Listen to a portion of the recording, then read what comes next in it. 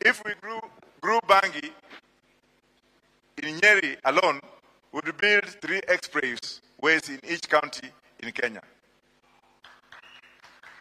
2 express in each county in Kenya.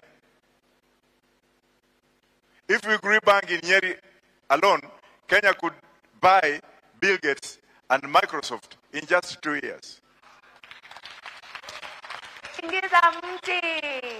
Canada, last year alone,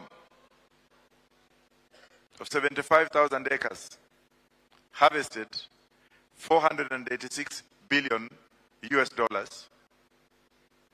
And you see all the drones you see flying here and there, they are made up of fiber, which is from hemp. If you look at Canada, this year, they manufactured the first plane made out of hemp, a product of marijuana. Now, if that plane was to land in Kenya today to pick up passengers, because of international law, has Kenya got any jurisdiction to go and inspect the fabric of that plane?